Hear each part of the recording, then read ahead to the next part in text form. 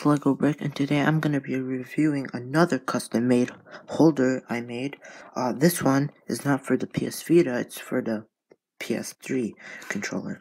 So I basically made this because, sometimes when I'm charging my controller, I could, put it on a stand and just leave it there to charge. But doesn't have like a reason why I built it, but I thought it might be really cool to make something that could just hold your PS3 controller, like maybe when you're not on it. So, any further from that, let's just start the video.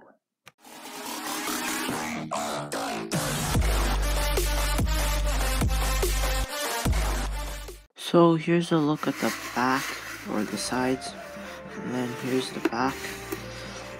You see, it's not like contained or something like that's holding it down. It can easily kind of come off. Then again, this was just made to putting it on and then just leaving it there. But yeah, so you can just charge it while putting it on this, which is okay. If you look over here, just made out of like normal bricks. I just put like a red tile over there just for like, I guess, design.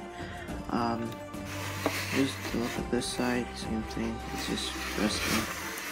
So, I'm gonna, like, pick it up, so I'll see you, yeah.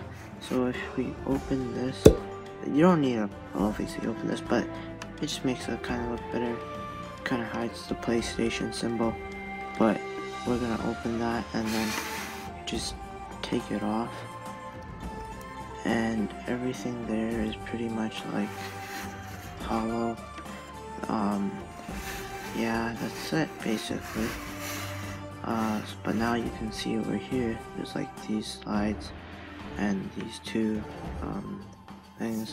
pieces, so when the thing goes on, it can like rest on those right there.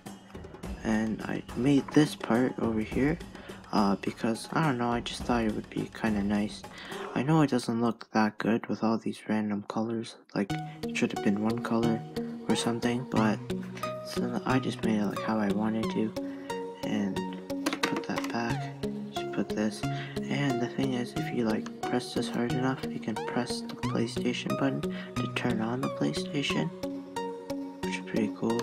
But that is it basically. It's not very, like, I could go on just about how it looks, but it's nothing really to it. It's just a charging stand kind of thing where you could just plug it in to your PS3 or some other thing.